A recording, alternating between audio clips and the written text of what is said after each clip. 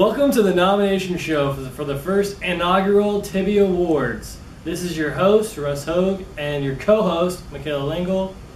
The Tibbys take place April 20th at La Malfa Party Center in Minner. Let's get to the nominees. The nominees for the Community Service Award are football and women's lacrosse.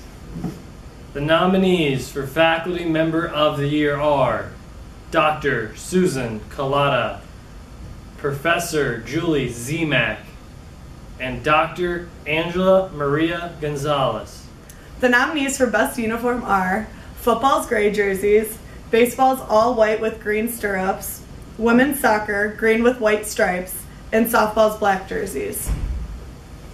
The nominees for Most Improved Athlete are Mary Sismar, swimming, Zev Green, wrestling, Kyle Eaton, men's lacrosse, Ryan Bitzer, football, Jamil Dudley, men's basketball, and Joe Postwait, track and field. The nominees for Blooper of the Year are Zayd Whitley missing a catch in spring ball, Liz Carrico throwing to second base, Steve Walzak dancing, and Anthony Vitale's commentary.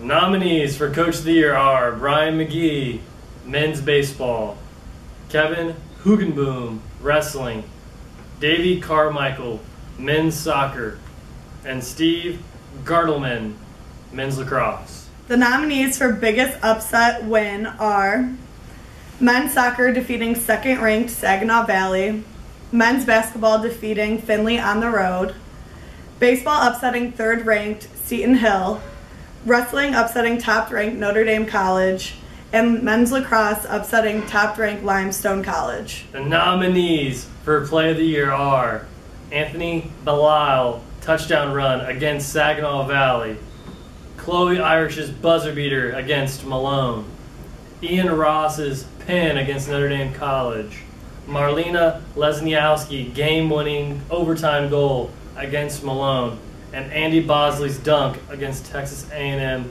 Kingsville. Awards will also be given out to the team with the highest GPA and best dressed team. Winners will be announced at the Tibbys on April 20th, so come out and join us for an exciting evening. And as always, rage on.